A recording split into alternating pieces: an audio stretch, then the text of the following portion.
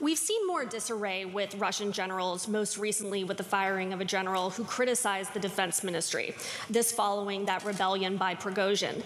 Does this raise any new concerns about Putin potentially doing more drastic things regarding Ukraine, like nuclear weapons, or potentially against the U.S., like election interference? Well, first of all, they're already interfered in American elections, so that would not be anything new. They did that last time they tried to. But with regard to, I don't think there's any real prospect, you never know, but of Putin using nuclear weapons. Not only has the West, but China and the rest of the world has said, don't go there. Don't go there.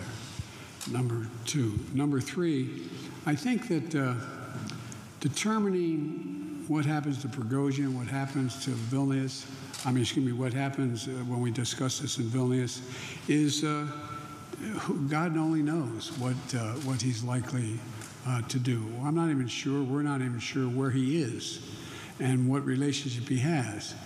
If I were he, I'd be careful what I ate. I'd be keeping my eye on my menu. But all kidding aside, who knows? I don't know. I don't think any of us know for certain what the future of Prigozhin is in Russia. And so I don't know how to answer that question beyond that.